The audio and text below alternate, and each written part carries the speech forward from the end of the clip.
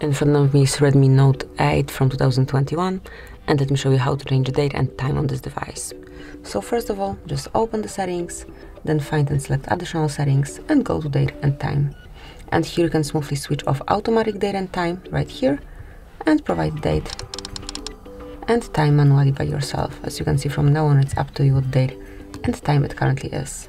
Then you can also change the time zone, so just switch off automatic one and pick it right here easily by yourself.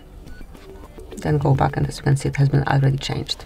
So that would be all. This is it. Whenever you would like to go back to automatic setup, just mark those switchers. And this is it. That would be all. This is how you can manage date and time settings. Thank you for watching. Please subscribe our channel and leave the thumbs up.